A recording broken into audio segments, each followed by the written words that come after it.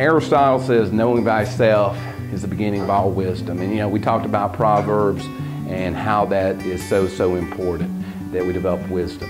And in fact, that's something I've been doing a Bible study again with my two sons and Kay and I, because we believe that every day we need to seek that wisdom out that the Lord has for us. I think it's important not only knowing about yourself, but if you know about each other, number one, it's going to help us get along a lot better. It's going to help us communicate. It's going to make us less likely to want to fuss and fight about, oh, you just don't like my idea because you don't like me.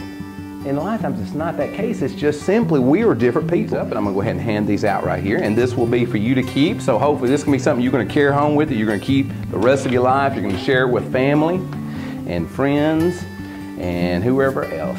Here's the thing about the colors, y'all. Though you may have one color that's brighter than others, we all have all these types in us. And sometimes certain colors come out stronger. For example, you may be very blue at home. But when you're in the workplace, you're very gold, you're very professional and everything's the way it is. But you go out to the club, you an orange, you up there karaokeing, you know, and that's like me. You know, I find that different colors come out at different times. Wow, we are not worthy. Y'all ladies just knocked it out of the park. Hoo-ah, hoo-ah, you know, because blues are that. Against family, it's relationships, it's giving to others. That others really are, you know, at the end of the day, it's about making other people happy. Decision making. Now, I talk a lot about that because remember I talked about y'all on Friday that each of y'all are masterpiece painters, artists of what painting are y'all painting every day? Your life's picture, your life's masterpiece.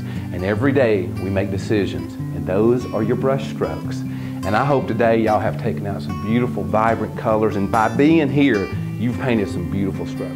Do not pin yourself when you're looking for careers to just one little piece of earth. If you do that, you're going to cheat yourself, and then you're going to cheat everybody else around because you're not going to be able to share all the things that's out there. At the end of the day, ladies, as y'all know, we've all got all these colors in us. Some are stronger, some are weaker, some are brighter, some are dimmer.